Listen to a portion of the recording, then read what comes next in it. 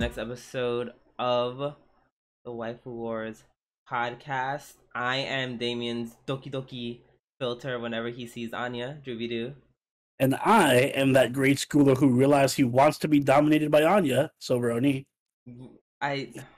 All right. Oh my god. Hey, It's like it's a copying for me. No, I'm just kidding. Welcome to the next episode of the Waifu Wars podcast, where we talk about all things anime, the good, the bad, and the weeb. But not your waifu, cause she ain't shit. What's up, Bonnie? I'm doing good. How are you doing? I'm trying. I don't want to say I'm tired, but I'm a little less tired now that we're starting the podcast. I'm a lot less tired. There's there's some things I'm excited to talk about, and bitch, it's late at night. So without any further ado, let's get right into it. Starting off with our new segment this week in anime.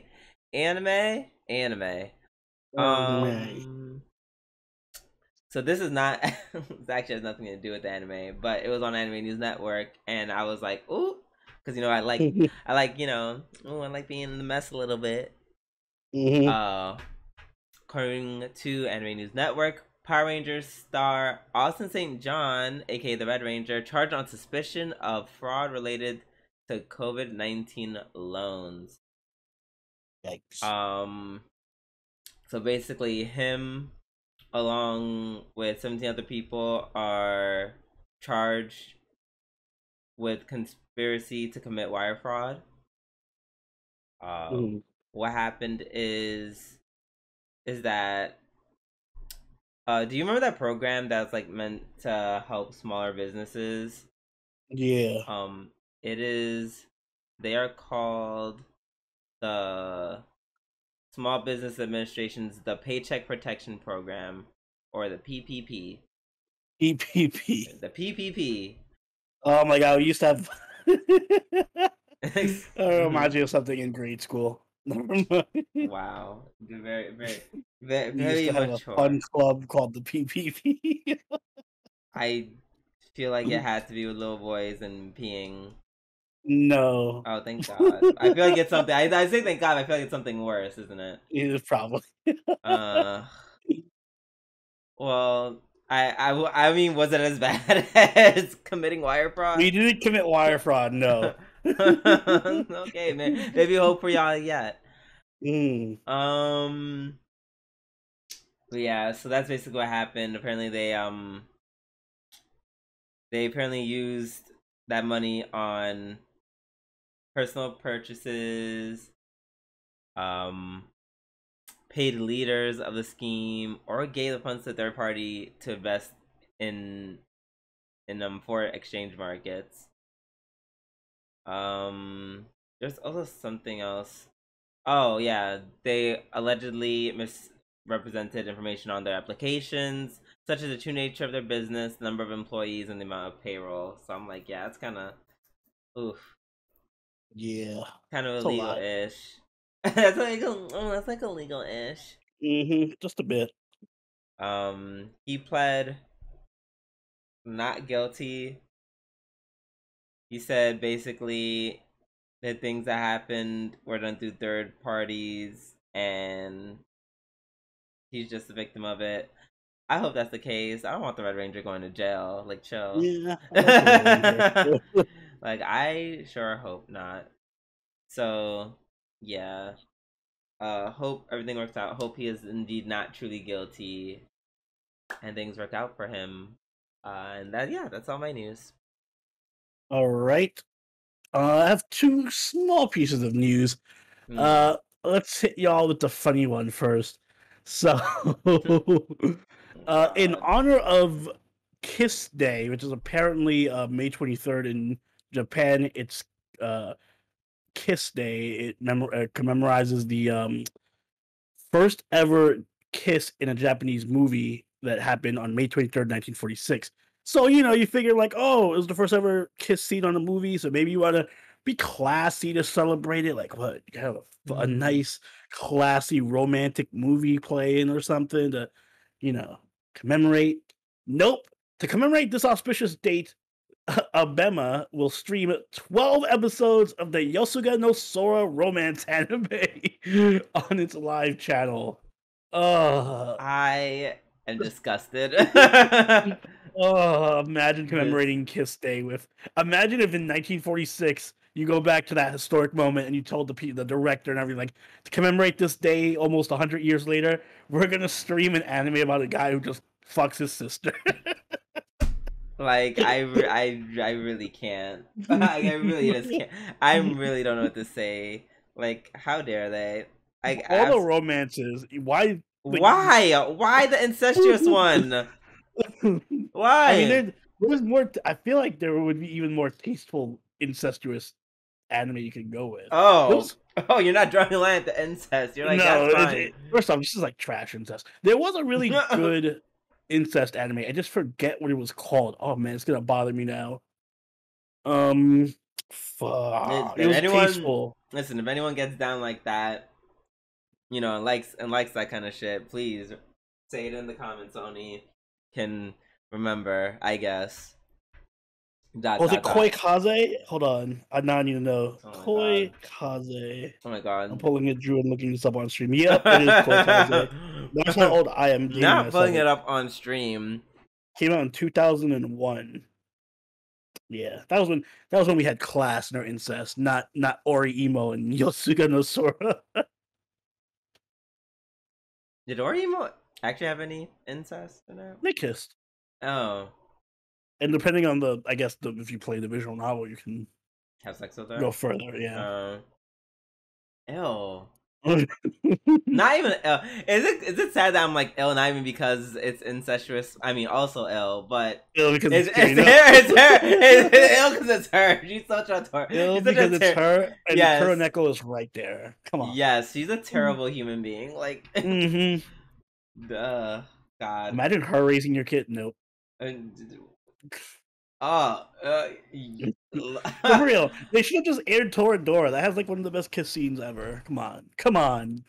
Oh man, I can't wait till the MC has a kid with fucking what's her name, and they have some kind of defect because incest. Hello, and then she's just like, stupid kid, or like I don't know, punches it in the face. I don't know. Look at her. Incest and child abuse. Nice. I wouldn't put it past her. She's really not a good person. On a more nice note that doesn't involve incest. Actually, maybe not. This might not be so. But Wakame Konbu's The Maid I Hired Recently Is Mysterious gets a TV anime in July. So I believe this is a pretty popular manga.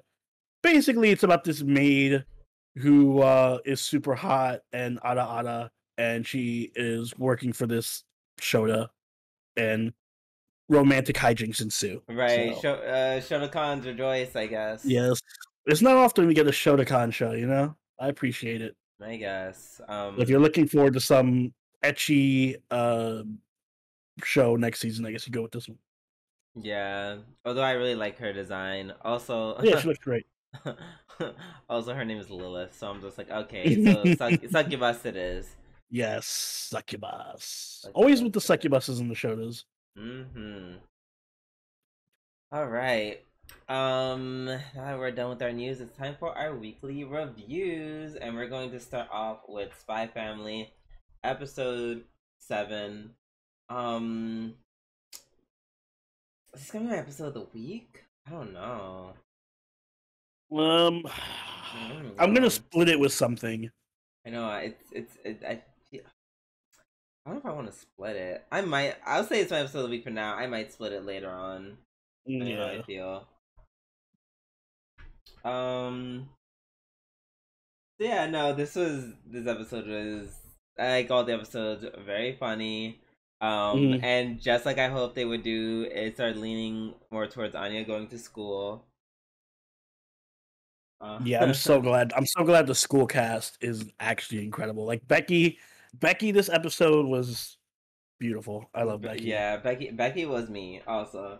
It was very Yeah. much me, even though I feel like in this case it worked out against poor Anya. Yeah. Yes, because she spends essentially like the entire episode trying to apologize to Damien. Not going so Yes, well. and for like the first half of the episode, she literally just gets blocked by Becky like hardcore. Like, hey, Damien. She's like, no, fuck that loser. Fuck him. You're Right, better than him. You don't need right, him. Becky's like right. starting so much shit. I know. I'm like, ooh, ooh, you're making me mess up in the mirror, and I don't like it. um, but yeah, eventually, after Lloyd, you know, in so many ways tries to send signs to his daughter to apologize. Like, so many ways. Laid it on really thick. Super thick. I mean, what was your favorite way? Was it the way he trimmed Starry into the bushes?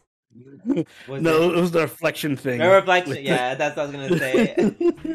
Yeah, the reflection Is was that you, God? is that you? I'm like, no, Anya, unfortunately.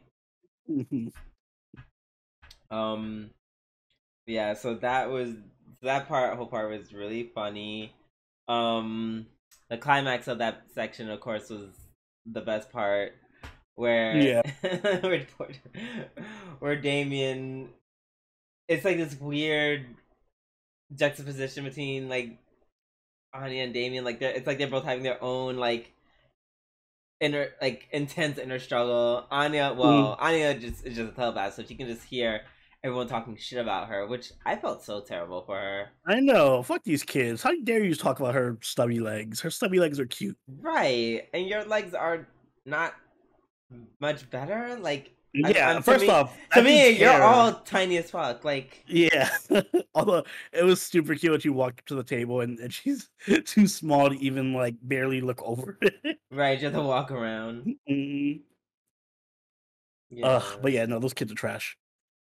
yeah. But then Damien realizes that, it might be love Mm. or masochism. Who knows? Yeah. Who knows? He wants another punch from Anya. He's just like, punch me again. Right. It Or awoke something in him. yeah. Or I'm going to be more wholesome about it and just say he likes that there's someone who doesn't take his shitty attitude, and he likes that. Yeah, maybe. I'm gonna assume that he's not didn't like develop an S&M fetish. Maybe it's both. I did like that when like he's thinking about her and like you see all the times Anya looks at him, but it's like from his point of view. So she has like super beautiful glossy eyes and Right. like it's even more like adorable looking than she normally Right. I was is. like, wait, is this Otomege? Yeah, it's like the shoujo filter over Anya. Right. It's like they borrowed Otomege Mob's author said, quick, just do the eyes. Yeah, to the eyes, quick, quick, copy and paste. Right. So that part was really funny. I liked how it led to a much more heartwarming second half. Yeah, the second half wasn't like very funny, but Yeah. except for the first part. But it was really good because I wanted to see Yor and Lloyd actually get like a romantic kind of family husband wife dynamic going. And I think that this episode did a really good job of like establishing that, like how they need to work off of each other. I wouldn't say romantic, but I would definitely say co-parenting. Yeah, parenting is romantic. What? Parenting is romantic. Uh, Like they're working together to take care of their child. I think that's romantic. oh, sweetie. Please. I don't You have you don't put have to her. fuck for it to be romantic. it's not. That's not how co-parenting works. I don't see any sexual, like, there's no sexual tension or romantic Well, it doesn't tension have to be between them. sexual. It's just like nice seeing them work together to take care of the kid, and like seeing them like, oh, I can fill in for the parts you lack, and you fill in for the parts I lack. You know that people do that when they get divorces. Like, you know, that's what Okay, Lloyd Drew and the cynic is here. I'm just saying when Lloyd and Yor do that kind of parenting style, that And kind of then she happens. did the whole thing where she's like, I'm butting in, and he was like, oh no, you're part of the family. That was cute. I mean, yeah, but that's not even like the bare minimum of like romance. She's forgetting that she's part of the. She forgot that she's married, and here we go. she's literally acting. Drew in a nice moment. She's acting like a stranger because you're wrong. Heartwarming, cute scene, and Drew wants to come in the room. It's no nice different scene. from being divorced, and it's not romantic or sweet at all. It's just whatever. No, it was a nice scene. I agree. Was it one that was like romantic? No, absolutely not. I think it was romantic because I like to see good parents parenting, and I think it's fine to see good parents. Sweet, it's nice, and they're doing good, great co-parenting. So I wouldn't nice. call it co-parenting. I would call it co-parenting. You don't have parenting. You don't have to. You don't need to add the prefix to it. I mean, if they don't have like a romantic relationship with each other, it's basically just co-parenting at this point. Okay, so Drew's being cynical. Got it. I'm not being cynical. That's literally what it's called. You're being extremely cynical. You're artificially being like, well, there's no relationship between them, so it doesn't count. I like seeing them. What you saying? It doesn't count. What is it? It as in them having a moment together. You're making it they had a moment, but it wasn't. But it wasn't where it's just like they are working together to accomplish. They had a moment. It just wasn't. It just wasn't romance based. It literally was just like it was like the moment was about them. I think we just have two different views of what romance is. I call it romantic because they were connecting too. It wasn't just like, how are we going to treat Anya? Here is my plan, and here is your. Like they clearly were going back and forth and connected with each other. Listen, we connect on like raising the channel. Does that make us romantic? No, because the channel is not a child. Oh, so if you're raising a child together, would that be romantic? We definitely don't have the same energy that Yor and Lloyd had in that scene. So if we were raising a child, clearly had a romantic energy and a romantic vibe going. What? Yes, they were connected. Go rewatch the scene and tell me if it. All right, go rewatch that scene and then watch a scene from like, I don't know, what's that shitty movie called where they're like all accountants or salespeople or something. Or go watch Wolf of Wall Street and see two people working together and be like, these are the same things. They're the equal levels of romance in both these scenes. Business partners working together and parents raising their kids. I would say they're more like good friends raising a kid. Oh no, they had romantic. They had like tension there. They were looking into each other's eyes. Yor was being all. I look in your eyes all the time. God. Drew's so cynical. He doesn't like romance. I forgot. I do. I love. Drew doesn't like straight romance. If this was a yaoi, Drew would be like, "Oh my god, this is the most romantic, beautiful scene." That's not true. No matter how superior. It's more romantic. It's more romantic than anything that happened in what was that show we watched last season for the first 11 episodes.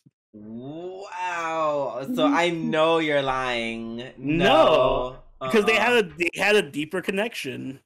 I don't find it romantic when one person confesses and the other person's just like, oh, I don't know. Okay, if this is a hill you want to die on, then be my guess. It's not even a hill. It's just you being cynical and overly critical of romance. I just don't see the romance yet. Which is ironically one of the things I was thinking about. I was just like, oh, in my mind, I was like, oh, it'd be nice if they started showing like romantic interest in each other. But then I was like, that might be pushing it because they might want to focus on like the whole family dynamic, as opposed to them like potentially dating. That's what I was thinking, because that's how much I didn't see it. For you, romance has to be physical, and for me, it just has to be emotional. Like connecting on an emotional level is romantic to me, and they were connecting on an emotional level. Maybe if they like bonded over something that wasn't like Anya. then I'd believe Anya's their kid. their kid that he just randomly adopted, and then she married into. I forgot and you she married love an into, adopted kid. and that she married into. Okay, just to have a cover. Just to have a cover. I'm not saying you can't have. I'm not saying you can't. Cynical you're being. I am not saying she's a stepchild. She can't be loved. I'm not saying that they can't. That she can't grow feelings for his stepchild. I'm just saying that for at least for me to be convinced, I need to see the tension that doesn't outside of Anya. Then that would convince me. Why? What's wrong with there being tension around Anya? Because it's to me that's not tension. That's just like we both I care about the child. I don't think that's like saying the right that's word. like right. Because it's not. But they're connecting. But they're connecting. Yes, Anya. I'll agree. Anya is going to be the thing that connects them. You know that, right? It's not going to be like they're not gonna work independent of Anya. It's not going to be like Anya's going to be written out of the show and it's going to turn into the Lloyd. I agree. Anya's going to be their main bridge.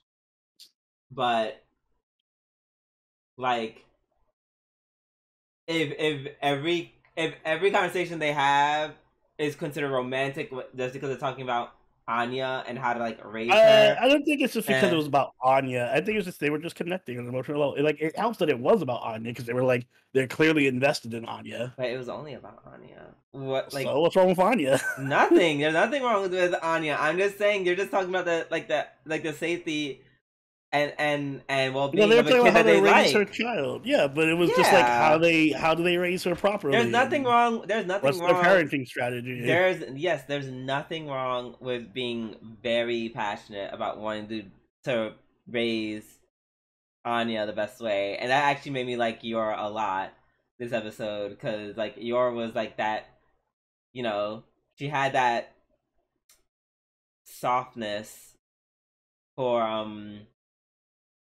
Anya when Lloyd was like, you know, doing like a little bit too much. Which, by the way, that is not a common thing between like mother and daughter relationships. It's usually like it'll be that way for a mother and son, or like a father and daughter, but not usually for mother daughter. So I can't speak on that, so I don't know. Yeah, well, I had two sisters, so yeah, I can. Yeah, that was very. I like that change up in the dynamic. But yeah, no, they just both really care about Anya's well-being, and you know, I feel like you can connect with one, and this is what I mean because I didn't mean it in a cynical way. I'm just saying there are people who aren't necessarily together who connect over their child. It may not be like,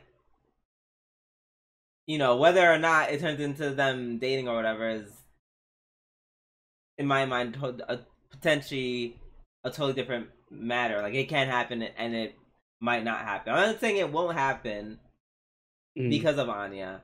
I'm just saying I've also seen many cases, whether it's TV or real life, where these people are like, hey, despite even if we hate each other or just kind of like about each other, not saying that's the case with Yor and Lloyd, but you know, the conversation changes when the child's involved, because now it's like, okay, but we gotta do what's best for our child, so how do we do that? And that I feel like it's not so much the situation as it is the way that they were with each other in that situation. Like any situation could be romantic if the people in it are bonding with each other. Like it's like the difference between like, what if I get a flat tire and someone has to help me change it? Clearly, that's a situation that doesn't have to involve romance at all. It could just be like two people changing a tire. Right. But if there's like tension between you know, a person dating another person and they're like looking at each other and talking about like, I remember the last time this happened, and they're having like it could be the same situation, but it produces very different types of emotions and feelings. I just feel like, yeah, the situation could be replicated if they were like divorced parents or something. But in this particular situation, I felt that they were bonding really well over Anya, which was cute and romantic. Because they were going back and forth with how they complete each other and they work with each other and they clearly have a thing for each other, or at least something is starting to develop. Like he clearly does care about her independent of the mission, even if he doesn't realize that yet. Is it about Anya or Yor? Yor.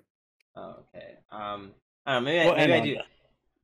Maybe I had to watch it again because I don't know. I did not interpret it as such. I literally thought they were bonding, but just bonding over their love for their budding love for Anya. If that makes any sense. Yeah. Ugh. Um, but yeah, it was a great moment though. Very sweet. And then poor Anya fell asleep after trying to work hard. Yeah, poor Anya. Oh, God, being a telepath at that age is not easy. No, especially because she doesn't know how to really control it well. Yeah. I'm hoping. Oh, I'm hoping everyone just thinks wonderful thoughts of her in the future. Or at least she knows Here. how to block them hoes out. Oh. Also, it ended Mm-hmm. with us getting a little snippet of Yor's brother. Right. So that'll happen next week. Yes, and apparently how God, you're so it's like ma'am, I feel like you're really good at killing and everything else And is everything kind else, of yeah. yeah. It's starting to give that because how do you not tell your brother that you're married? He's gonna come in there and be like, "What the fuck? Who's this household?" Right. Um so yeah, that was that. That was Spy Family. Really good episode. Looking forward to next week's. And we're Mhm. gonna move on to season 3 of Kaguya-sama wa Kokura Setai Oto Romantic episode 7. Um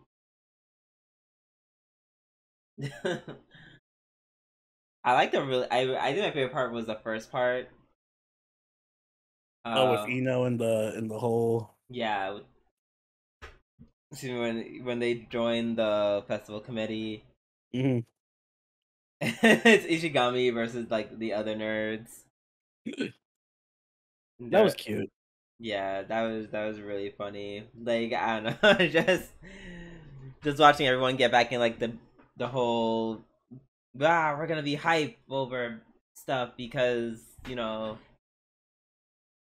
we're just like that, and also half of us really have a crush on what's her face, Tsubame.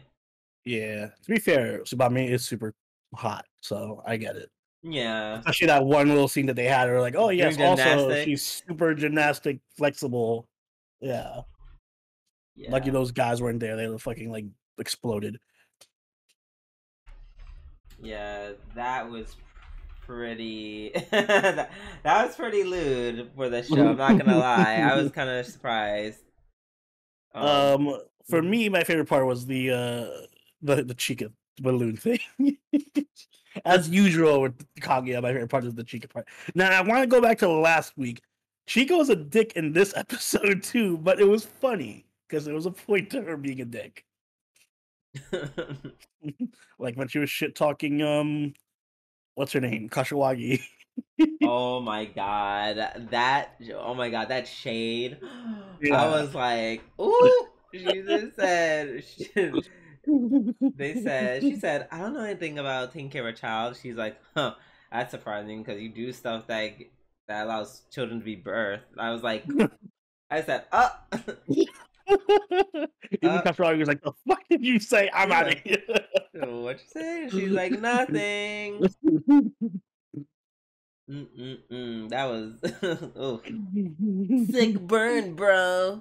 Yeah, Chica laying it on. Mm-hmm. This is my Chica. This is the Chica I love. um, yeah, I have a bunch of really like. It was, blah, blah, blah, blah, blah. Okay, we'll learn how to talk again. Mm. Um, this episode had a lot of good like moments like scattered throughout, here and there. Yeah. The whole them interviewing Kaguya. Oh yeah. That was very A little funny. fan club. Like they just literally break down, making random noises, and Kaguya's like, "The fuck's like, what's what Mhm. happening?" And the first time that she said, "Don't worry, it's a pre-existing condition." uh,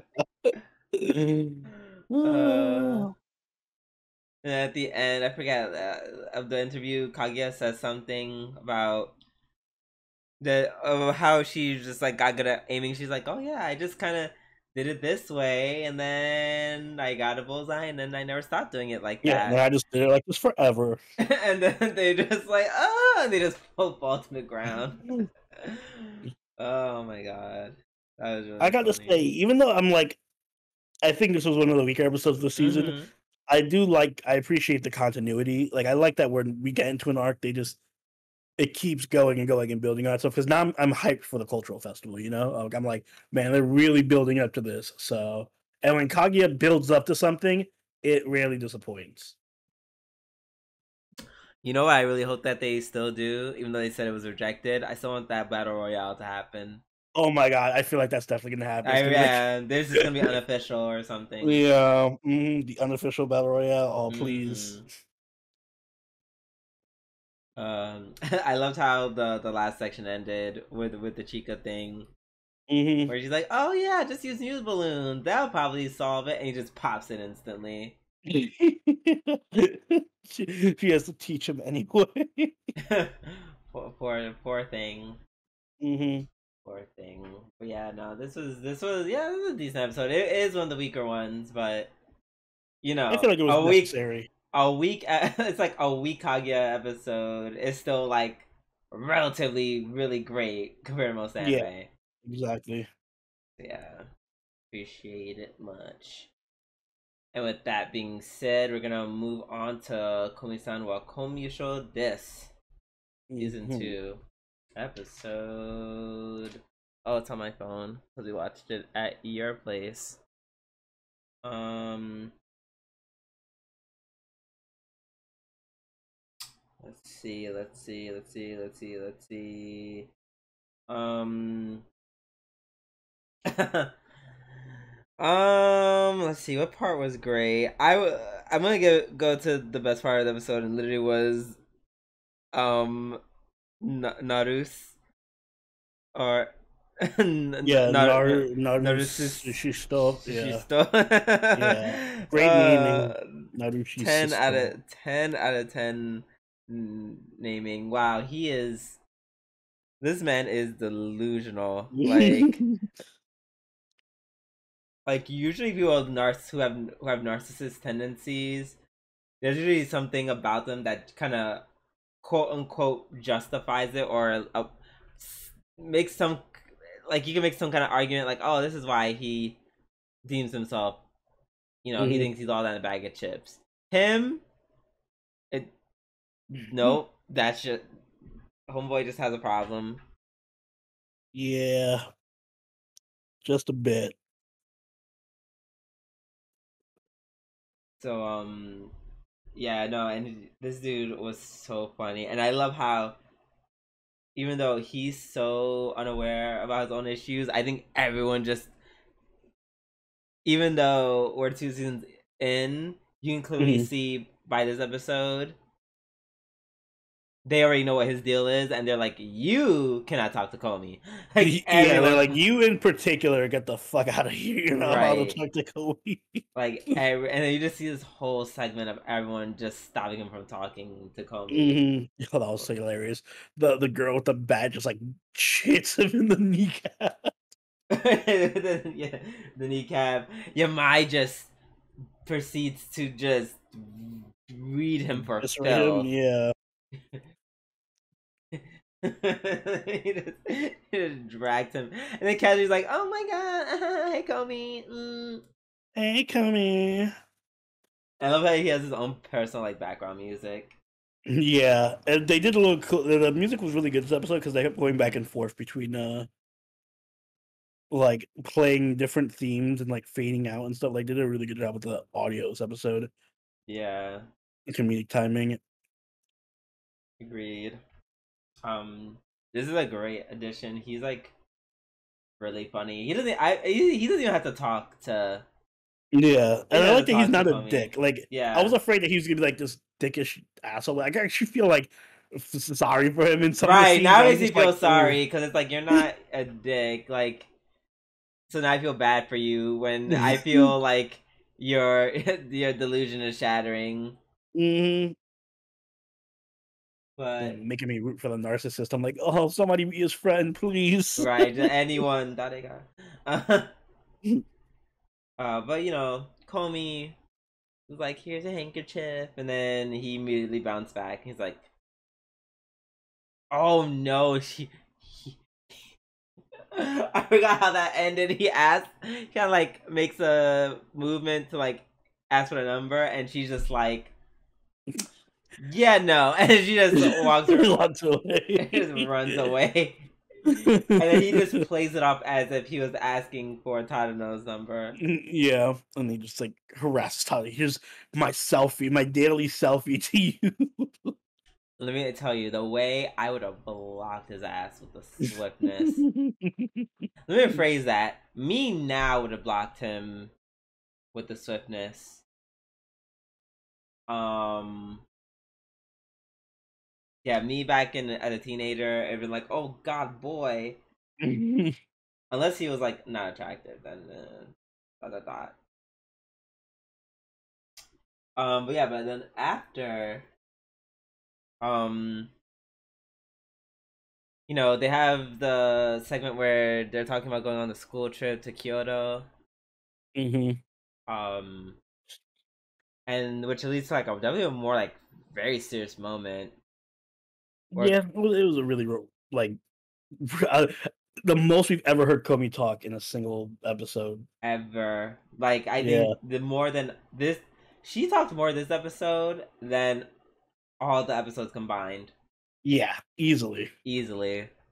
Like she literally, this is like her first legit monologue. She had an extended dialogue. Like, oh, progress. Like I felt proud of her. I was like, oh shit, we're getting. Right. Especially when, because the only way she was able to talk to him before was when they're talking on the phone, and this time he hung up or she hung up on she hung up on him, but they still maintained being able to talk to each other like through the corner, which was pretty cute. Yeah, agreed. I was like, ooh, that worked.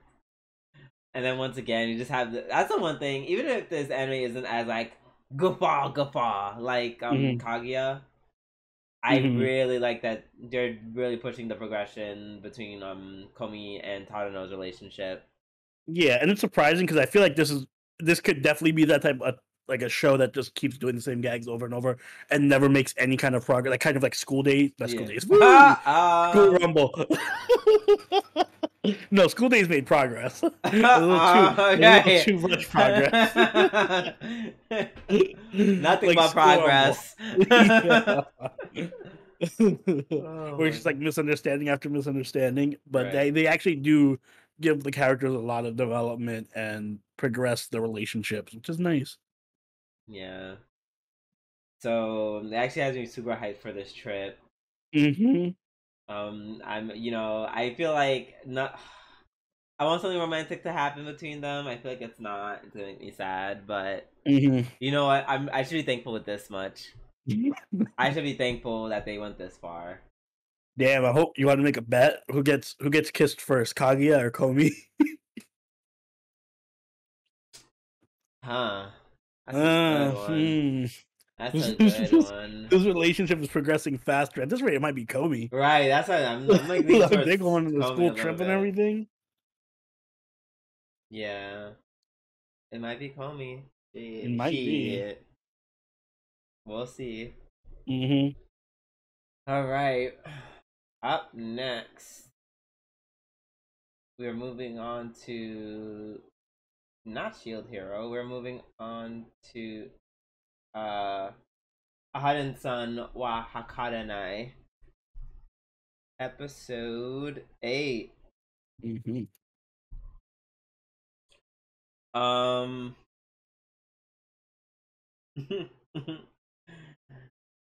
So I made a thing or made a comment last week about how I'm like, man, it's kind of getting a little stale with the one jokes. Hmm. or with the one note jokes.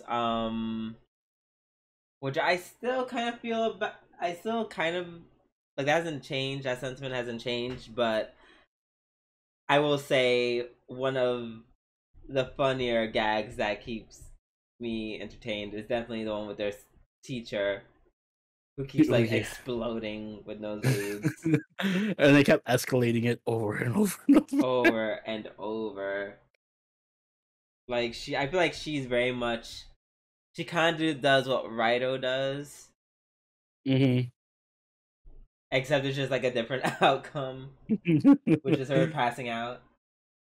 Yeah, she gets off on the steam of them.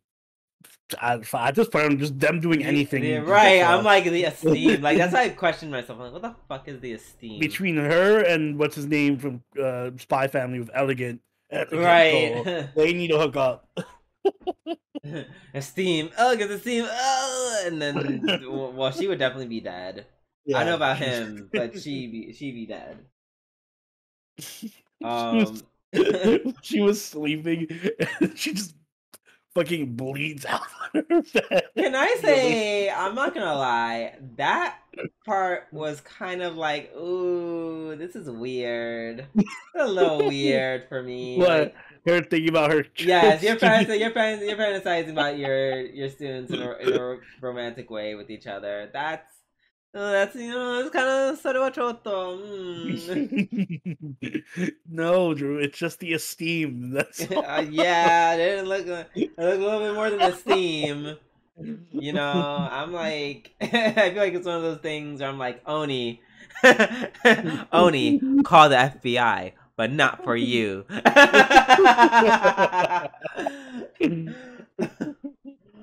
uh, yeah, it was weird. I mean, I let it go for the sake of comedy. Mhm. But also, what the fuck, girl? Yeah, calm down. Right? Literally covered in blood. Shout out to her.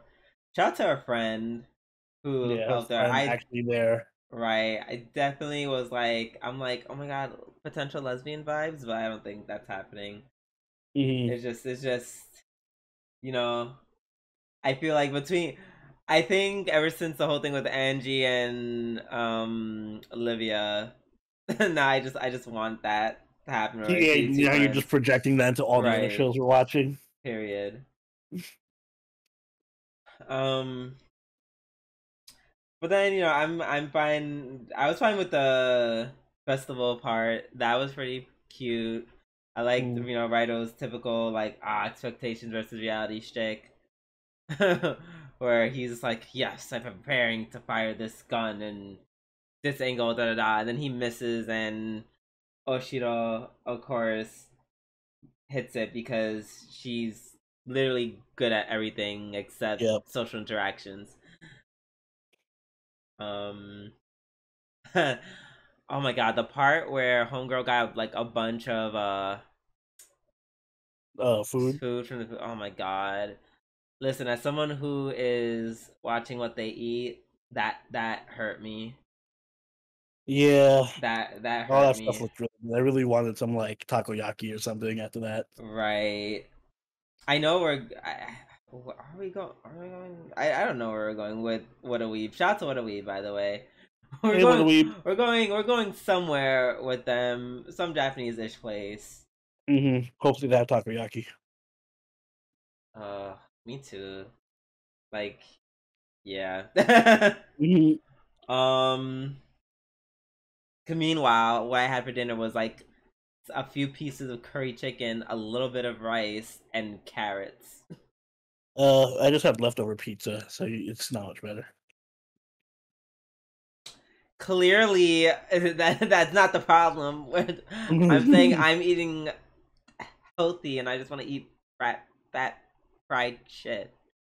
Mm. Ugh, I miss junk food. Anyways, um, where was I? Lost my. Oh yeah, and then of course, there's the scene with Futaba, which I'm glad of all the little kids that are in that show. I'm glad we keep seeing her the most. Yeah, she was the most fun. Yes, and I love how she was like, oh my god, it's you. I think so. What happens? Or she's like, do I have to call the cops or do I have to scream? Oh, Excuse because me. didn't she like grab his arm or something? Right. I think she grabs it and like, do I have to scream? And then he's like, but I'm leaving you alone. Like, it was like one of those things where it's just like, Yeah. but I'm leaving you. Like, you're not understanding the contradiction in your statement right now. Like, it Hmm. can't be a stranger danger if he Walking away. leaves. Right. So that little back and forth was really funny. Very, Hmm. very on brand for her. Yeah, and then she finds her dad, who apparently she bosses him around too. Um, but yeah, and then eventually, uh, what's her face? Aharen and Raido reunite. And then they say, and then they see the little fireworks together. And it's like a Yep. cute That's little cute. bonding moment. Right, they're holding hands, and I'm just like, oh my god, more progression between the So who goes couples. first, Komi, Kaguya, or Ana? Oh, they're never. They're, yeah, Yeah, it's never no, happening in it's Aharen. not. It's No. never. It'll happen in one of the teachers' like fucking fantasies. Right, exactly. Or we'll see like Aharen like give him like a kiss on the cheek, and then the teacher's gonna Mhm. see, and then her face literally like her head just explodes. Explodes. Mm-mm-mm. Yeah. So we shall see. Looking forward to the next episode. But until then, we're gonna move on to Tate no Yusha no Nariagari, season 2, aka second season of Shield Hero, episode 7. And this is my other episode of the week. Uh,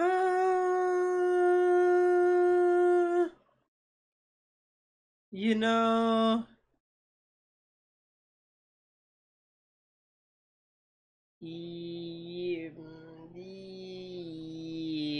yeah, I don't know. Like, I understand why. I Mm. understand why in a lot of ways. I just your second episode of the week.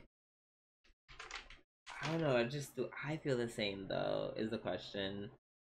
Um,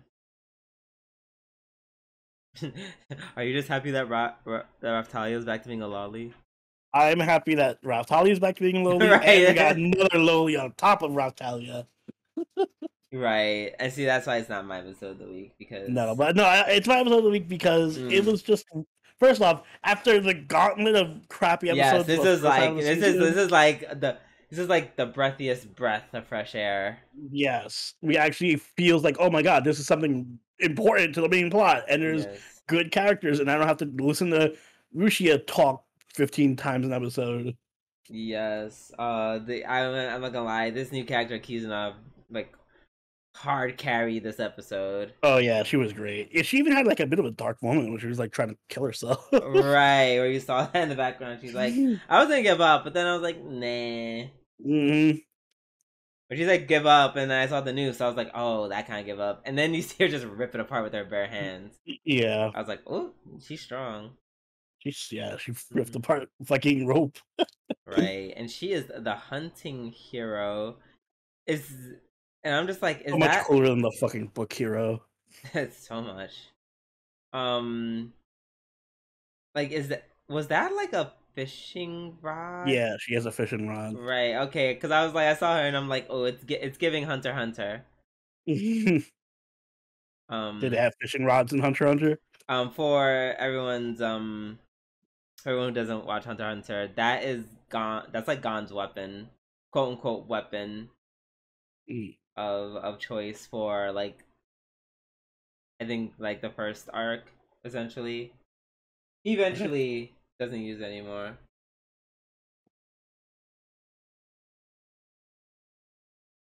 But yeah. Um yeah, I think hers might be a little bit stronger though. Yeah, ask the Kappa. Yeah, when I said homegirl's head was gonna explode from watching Aharen and Raido kiss, I was like, well, speaking of, Yeah. I just like that they went back to its root. Like this feels like Shield Yes, Hero author was just like, all right, we need to go back to our roots. very What much makes season Shield Hero one. successful? Yeah. And it was like, first up, lowly Raftalia. We need to really go back to the roots of the series. Raftalia was super cute this episode. But more so, I just like it felt like Shield Hero because we actually got to see Naofumi do stuff and be smart about it. Like the way he finds out how to escape the infinite labyrinth was honestly kind of cool, and I like that there was continuity with the seed from the first season. Wild, crazy plant. Yeah. Yeah, no, that was cool. I was confused at first, but then I was like, ah, Mm-hmm. yeah. And then I also really liked that we had a good mix of like some really minor action, but like the character interactions were really cute and fun. A bit of comedy here and there. New character was great. I Mm-hmm. can't wait to see more of her. I just feel bad. I don't know where Fido is. Fido just like fucking disappeared. Yeah, but she'll be back. Yeah, I'm sure. The Adventures of Philo. We're gonna get an episode where it's gonna just gonna be that. Well, if they're all level 1, that means she's like an egg, or like in her basic Oh my god, basic. chocobo form. Yeah. Right, I forget that was her original form before she became a lolly. Mm-hmm. Wow. So Watch yeah. her just be in his pocket or some shit. Like. I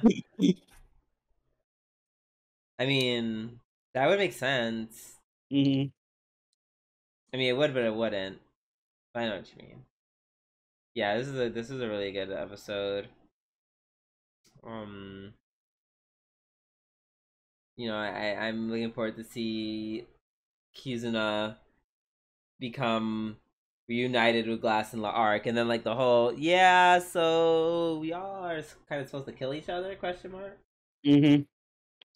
So yeah, I'm interested to see how that awkward moment's gonna play out.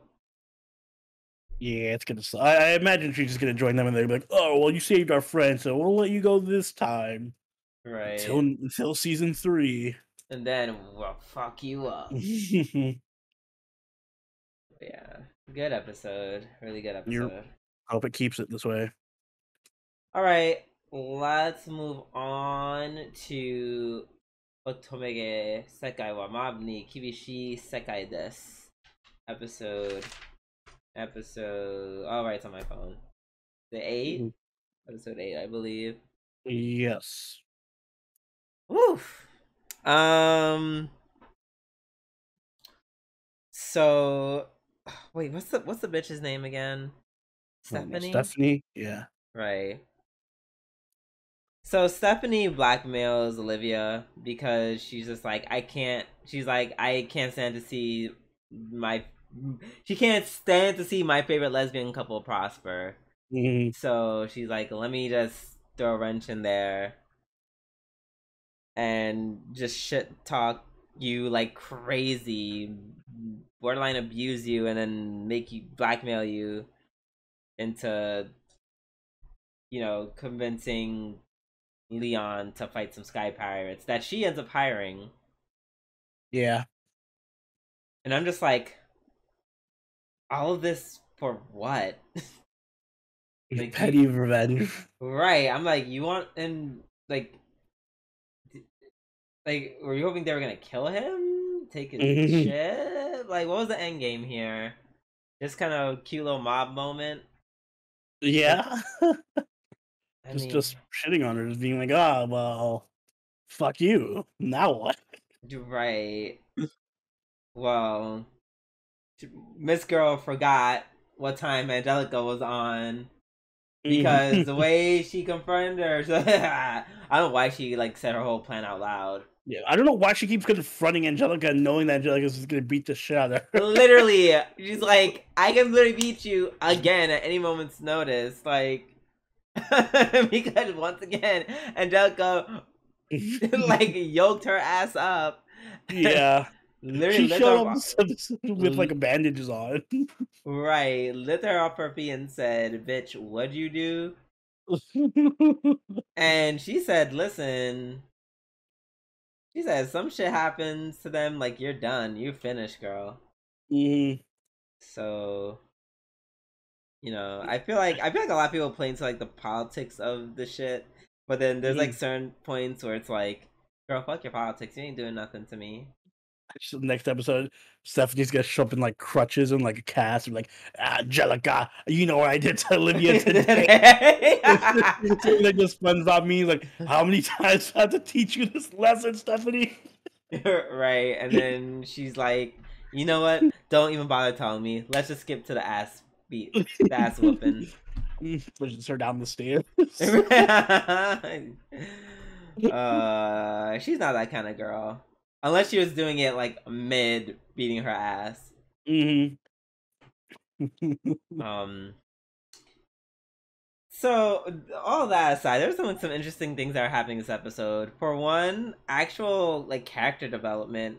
Yeah. Like red and purple. That's what I'm calling the dudes. I'm just gonna refer to them by hair. Right. Yep. Red and purple actually have character development, and they kind of get humbled by watching Leon take out a whole like group of sky pirates, and they're like, "Damn, we ain't shit." And, I like how incredibly dumb they are when the pirates attack, and then he's like, "Guys, get ready to fight!" Fight? Like, what do you mean fight? What are we gonna do? Fucking idiots. Oh my god. And the way I was living for this terrible fighting animation. Oh my lord. Oh my god. I was gonna say it looks like 1960s Gundam, but I'm like, I think 1960s Gundam looks better. Like the way it just it's a falling for me. It's a falling for me. I'm 100% sure the falling is just them shrinking the image slowly to make it look like it's falling. They're like, oh no, like 5 minutes later, oh no. And they're doing it on purpose because they did the falling thing like 3 times. I'm like, all right, this doesn't look good. Why do you keep going back to it? Because they're doing the best they can. That scene, don't even put it. Do what you did with the Angelica fight last episode. Just make it all stills. Listen, NG's Productions is doing the best they can with what very, very little they have. Yeah. At least that's what I want to say. But then they also did The Detective is Dead. They did? Oh my god. Yes. So I don't what did they blow all their budget on that show? I feel like they did. Or they're definitely saving it for the next season of Uzaki-chan. Oh yeah, probably. Like, Uzaki better have like a god tier animation then. I mean, it did the first time, so yeah, they need to really work that the Uzaki boob jiggle physics. They're like, they're like, it takes every time Uzaki's breast jiggle, we're in the studio for 5 days. Animating it, doing the physics surrounding the jiggle. Oh man, they really did not. Ooh, yeah. So action is clearly just not their strong suit.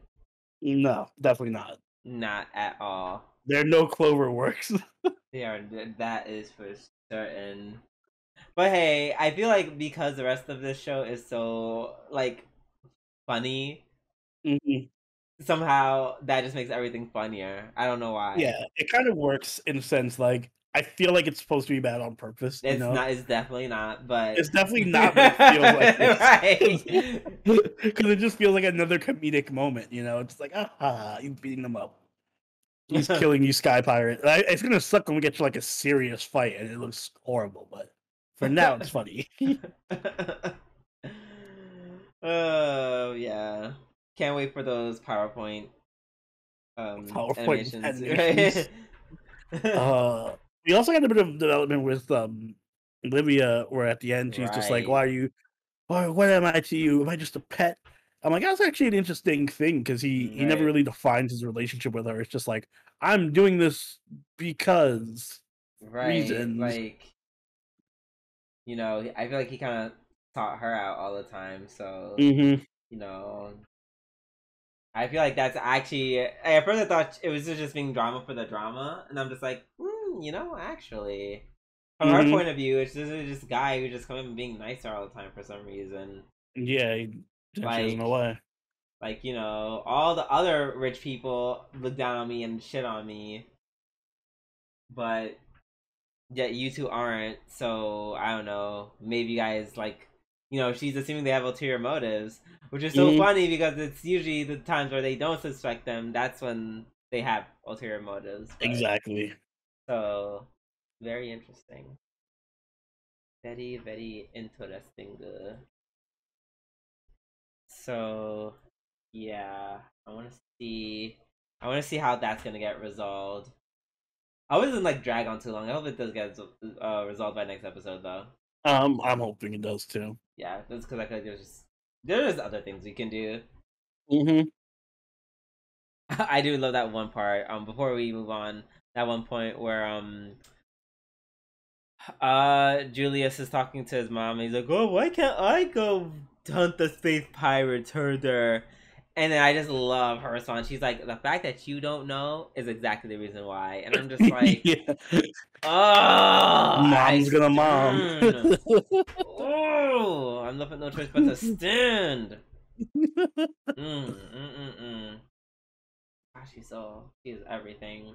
She's everything. Yes. She is the moment. And that Wendy Williams meme, if you know it. I'm talking to a bunch of straight people. Who am I Yeah. kidding? Who am I We don't kidding? know it. um, but yeah, great episode. Can't wait for next week. Um, oh, last but not least, we have Tomodachi Game, which um yeah, I guess this is my other episode of the week. What? I don't know. I'm here for. Just I'm because it's messy as fuck. Yes, it's so messy. I don't know what's what. Everything's just been flipped upside down in a matter of Mm. 2 episodes. Like everything shifted so much and it didn't stop shifting. You know, we thought that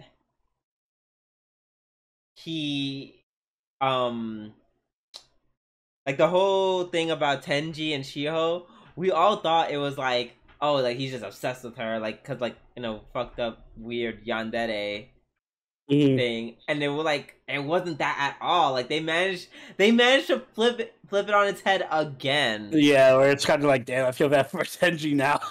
Unless, of Right. course, he's lying. I don't know. Exactly. We don't even know. That's the guy. We don't even know. He was like, "Yeah, it's my second time," and I mean, I'm assuming he's telling the truth because they Yeah, showed the second actual time. flashbacks. Mm-hmm. But yeah, he's mad at Shiho because Shiho's family somehow got involved. I don't think she. Is she a gold digger, though? That's the question. Mm, we don't know. We just do not know. That's what I like about this episode because it was just it only just gave me more questions, I but feel like not there's in a gonna be a bad twist way. every episode. I know, but as long as it's a good one that makes sense, I'm Yeah, not. I'm here for it. I am too. I'm just kind of curious, where did they go? So they won game 2. Does that mean they just Shiho and the rest of them just are they done now, or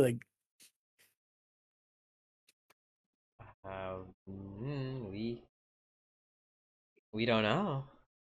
We don't know where they went. Well, I'm sure they're gonna work their way back into the plot somehow. But Absolutely. Absolutely. And you know what's so crazy? The fact that I feel like this might be a hot take. mm, I could definitely see everything that happened to Tenji. I mean, given the fact a little bit exaggerated because this is Tomodachi Game, but mhm. I can kind of see that happening. Not to the extent where some kid randomly just has a million fucking yen for no reason, but and all that shit has, and they start trading and investing. I'm pretty sure all of that's illegal. in Japan and America. Yeah. Um, but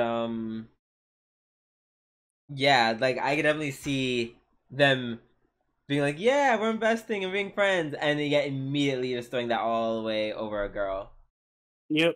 I can 1,000,000,000% I've see that. I've seen it happen. I'm pretty sure like it's happening in some right, like women usually get in between men. Not saying like, well, not usually. Sometimes it happens. Sometimes it's not uncommon if it happens, such as like at like the teenager age, I should say, or like I happened in older times. Let's be on teenager too. I mean, it's more likely to happen when you're a teenager Yeah. because of immaturity and whatnot. But oh, oh, the way it just clicked, I'm like, I know exactly what you're talking about. Anyways, um,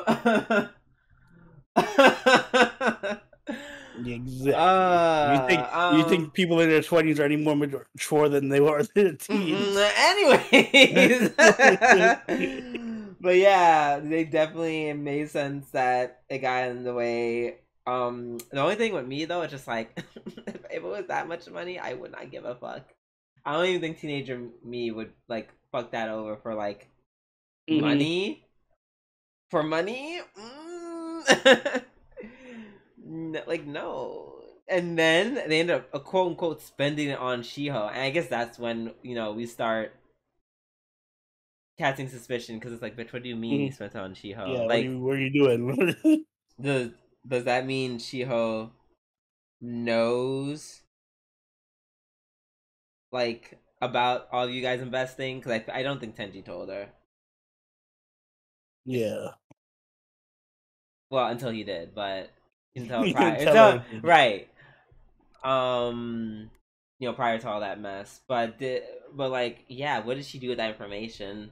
That's a huge gap that we're missing. Mm-hmm.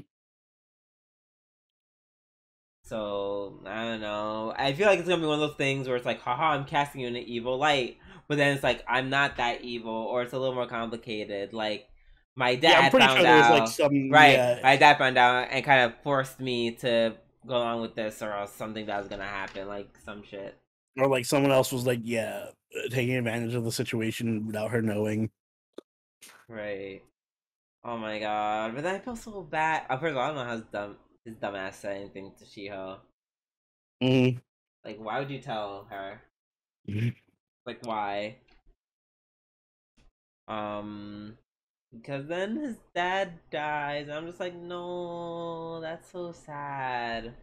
Yeah, poor daddy. I That's knew so that when sad. they built Yeah. him up like, oh, my guy's my hero, and Here's he's a just hero. I great. love him. I had to tell the one I love the most. Also, Why did he tell him too?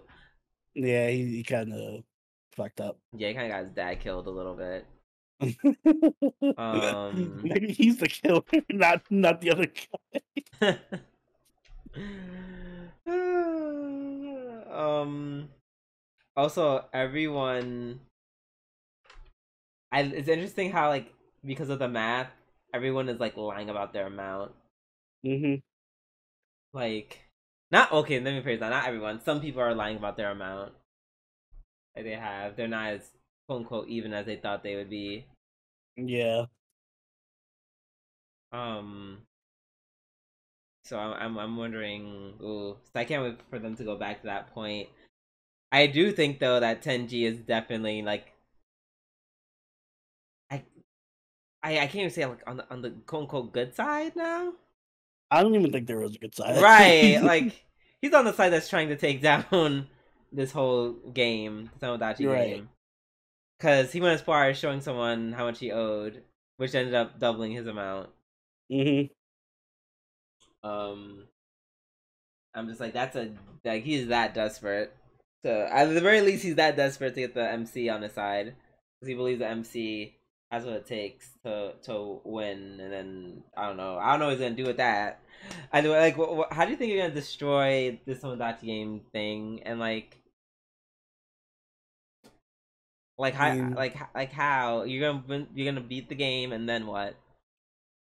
be Squid Game style. You're gonna become one of the fucking selectors or something, and then try to take it out from the inside. I mean, we can't even say that Squid Game style because that didn't even happen in Squid Game. Well, we don't know what's gonna happen in season 2. True, but I feel like that's what's gonna happen. I really, and I mean, I really hope the main character does not go back into Squid Games. Please, please don't. I'm 100% sure he is. Oh, I'm gonna be so upset when he does. I'm gonna be. Yeah. Also, I'm 100% sure that girl at the end of this episode is the pink-haired girl that was with the overseers. Yeah, I wouldn't be surprised. She just magically disappeared now, like, and the other girl with same hairstyle just shows up in the game. She probably just dyed her hair brown and just like, I'm Marie. Nice to meet you. I'm not suspicious. Right, I'm like, with that American ass name. No, girl. Nope, you are the werewolf. Goodbye. Yeah. Imposter found. But I do like the premise of the game, though. Yeah, I like that it's really simplistic and like, yet still has like a lot of room for people to fuck around with, like changing teams and stuff. That was pretty cool. I'm glad that I don't know. This is weird. I'm kind of glad there's like a part where there's like no violence. Or then it won't just necessarily evolve into like a fucking battle royale. Yeah, it should though. Right. I feel like that was implemented because that's what happened in previous games. Like, people just start killing each other. Yeah, they got like killing each other. So we're just like, you can't have winners if they're all dead. Yeah. We can't spread the word about this if all of our participants die. But yeah. Yeah, but I think that's it. That's more or less the skinny about this week's episode of Tomodachi Game. It was really enjoyable. I really liked it. I liked that the stops kept coming. Yes. All right, and that's the end of our weekly reviews. And we are not doing Waifu Wars this week. We're doing a filler arc, y'all. We're doing a filler arc. I finally finished Michiko and Hachiken. Yo, this was, first of all, I say it again. This animation, I need to see who animated this. Because they had no business being this good in 2008. Dean. Wait, what? Watch it be Dean. Oh, I thought you said it was the. I said. Nani said it? Manglobe. Oh, they sound familiar. Manglobe. Oh damn, they went bankrupt. Yeah, they sound familiar. Right? You know what? That makes sense. Oh. I understand why they went bankrupt and why they're amazing. They did such things as Samurai Champloo, Michiko and Hachiken, The World God Only Knows, Dead Man Wonderland, Hayate the Combat Butler. I guess that's just an OVA. Samurai Flamenco and Gangsta. Yeah, no mega hits there. Well, so aside from Samurai Champloo. Yeah, no mega hits. A different area, so no mega hits, but I know a lot of these. Like Dead Man Wonderland was pretty popular. Yeah. Yeah. I feel like these are all like cult classics, not necessarily like multi-million-dollar franchises, right. I'm like, these are all, well, the ones I named are all really good.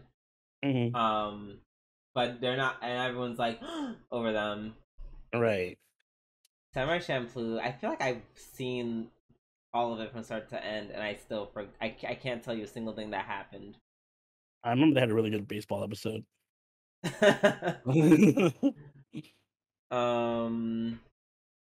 But yeah, however, Michiko and Hachiken was so amazing. First of all, I love that it took place in Brazil. Oh my god. And it was like really like it had that flavor. And this is coming from someone who I've watched like a lot of, well, not a lot. I watched like a few Brazilian themed shows and movies. You know, fuck, I forget. There's one movie that was really good I watched in college, and of course, for people who watch Netflix, the 3%, Mm. which is 3% is actually really good.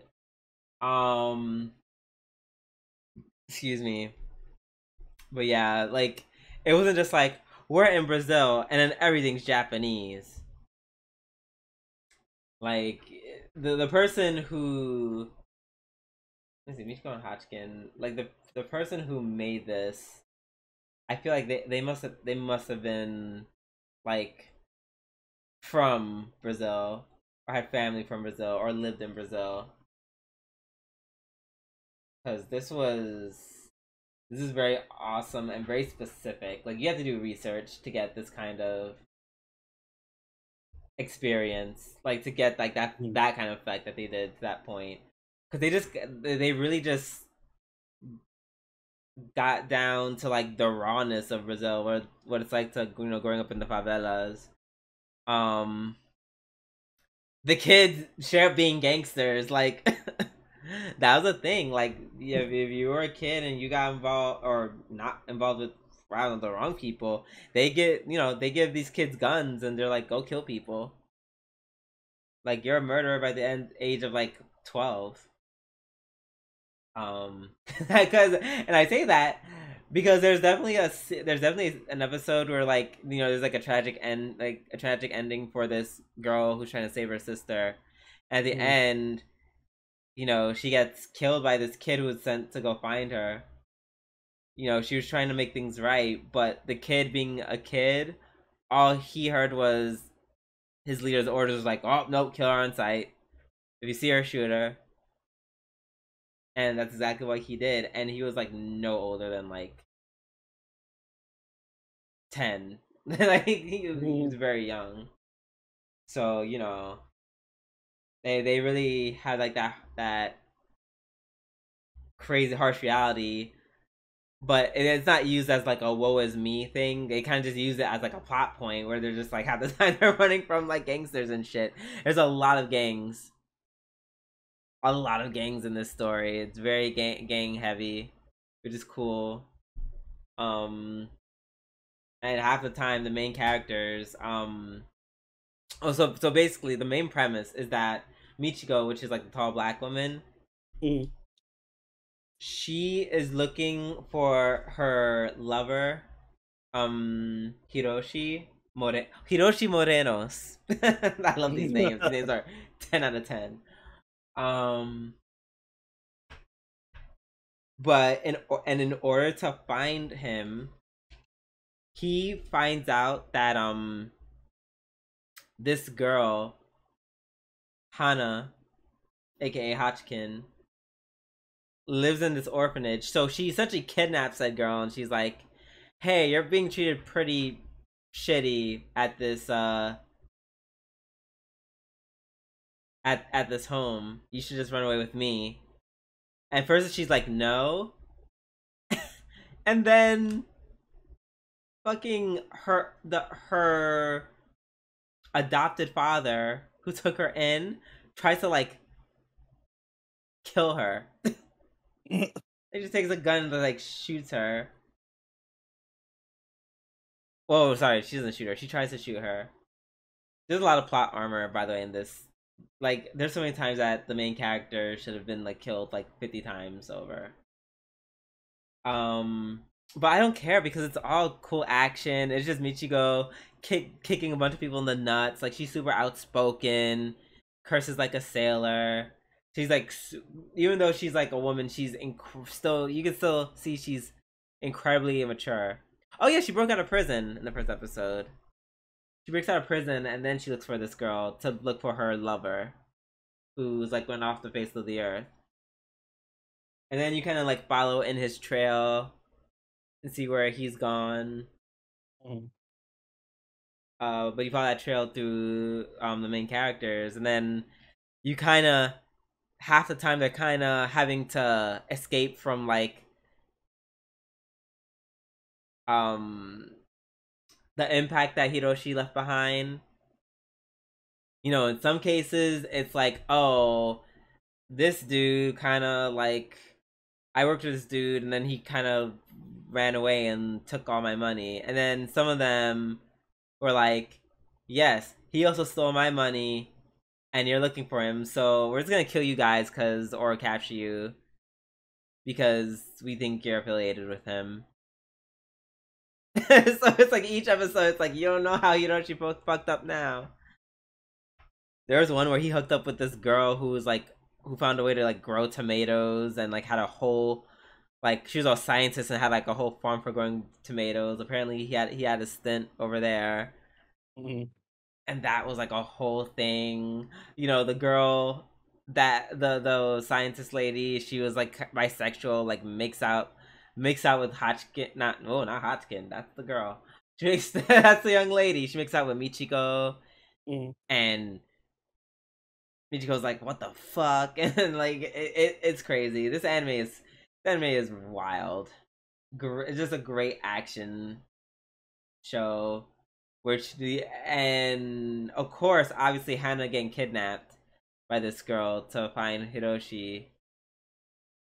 Of course, they kind of end up hating each other. You know, she was brought up to be very polite, to be very hardworking. Like, she's like a good girl deep down. So in a lot of ways, she ends up being much more responsible than Michiko, to the point where like she has a job while Michiko's just going out everywhere, and more or less Michiko is also getting into trouble. Besides Hiroshi, she also just gets herself into trouble because she's, she a bad bitch. But I do like that it's a struggle for them. Like, there's a lot of, like, these girls get fucked up very often. Like, there's no, oh my god, I'm beautiful, so I can't be hurt. Like, Michiko. There's like one scene where like these dudes just jump her and just like beat the shit out of her. Like, she literally has like a busted lip, black eye. Like, her ribs are fucked up. Like, and that's not the first time that happens. So yeah, and I think the most, I get tell this is one of those stories where it's like, there's those stories where like the the journey is more important than the destination. Yeah, it sounds like a show that's like more about the individual episode, like episodic. Mm-hmm. Because eventually, what happens at the end,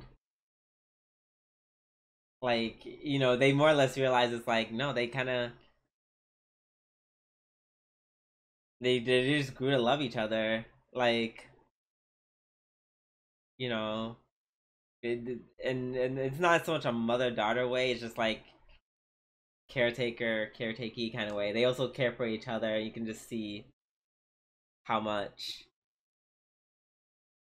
and it's, because at first Hana, or AKA Hachiko's uh her main argument is like, oh, you're just using me so you can find Hiroshi. You don't really care about me. You're just using me so you can see your lover again. By the way, Hachiken isn't, like, she's not Michiko's daughter. Yeah. It's someone else's mother. So, but then after a while, you see how much Michiko is willing to like sacrifice herself, like literally risk her life to save Hana's, not just for, you know Hiroshi, but I would say at by the end of the season, it's mostly for Hachiken. So you just see their relationship like really bloom. That they take There's an episode where they take a picture of each other, Mm-hmm. and it is the cutest. When I tell you, that shit melted all 8 layers of ice in my heart. So great. So yeah. I can't, like, this anime was just so awesome. It has so much violence. Very funny moments. It's black people. Like, I've never seen an anime that had this many black people in it in 2008. Like, hello? Because they easily could have just been like, it's Brazil, but we're just gonna make y'all all kind of tannish and white. But no, it was people of all skin types, because that's what Brazil is. Like, I love that. It just felt so authentic. It was nowhere like some anime where they're like, oh, this is an episode with, like, you know, talking about foreign people, and they'll have like a cute little cutscene where it's just like a bunch of like people that look like, I don't know, a Nazi's wet dream, all blue eyes and blonde hair, aka America. Or the West in general. That's how they just describe all the West. So yeah, that was really dope. It's just the representation. You know, the great, like, if you want something with a strong female cast, 1,000% this. Like, the women are like, you know, they're strong, they're sexy, they're weak, they're vulnerable, like, they're badass, they're pitiful. Yeah. This show covers like a lot. This show does a lot. Like, it's for me, it's up there with the classics.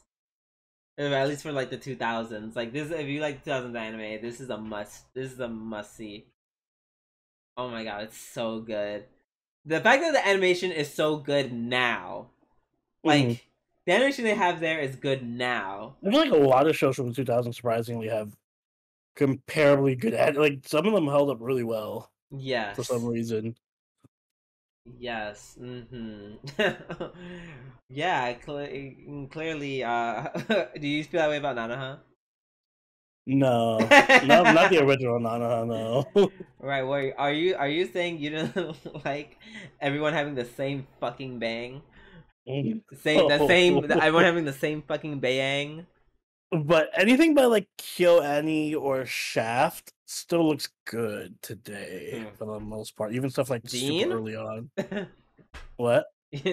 Oh, no, you said from KyoAni. Oh. Yeah, KyoAni and Shaft, not Dean. Right. Let's say, No, Fate Stay Night 2006 does not look as good today. But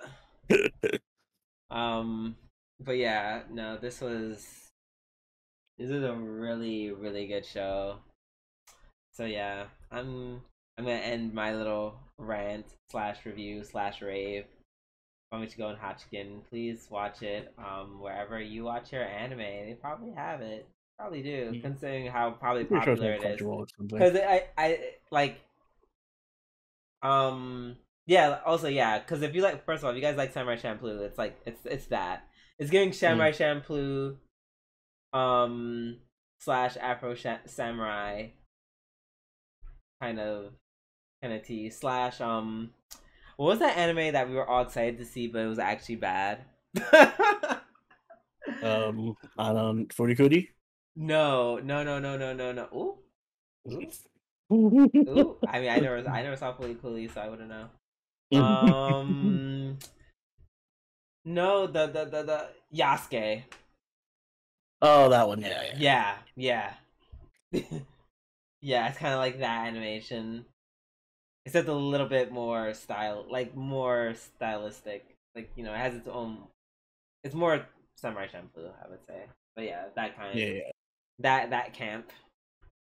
Yeah. Okay. Now I'm done. I am done. You're done. Because I will keep going for like 1,000 more hours. And how are we doing on time? Yep. Time to wrap this bitch up. Yep. Oni, please take us away. If you guys enjoyed this episode of the Waifu War podcast, make sure you hit that like button and subscribe. So you catch all the episodes as they go up every week. If you haven't already, do follow us over on Twitter, follow us on Twitch, and join the party on our Discord. All linked in the description down below. You can also subscribe to us on Patreon or become a channel member, like all these lovely people on screen right now who make the show possible. And Drew, do you have anything you'd like to add?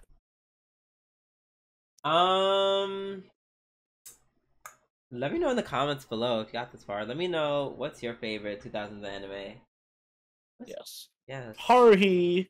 But yeah, until next time. not a surprise. Yes. Until next time, this has been Soberoni and Droovy Doo. I'll catch y'all later. Later. Bye.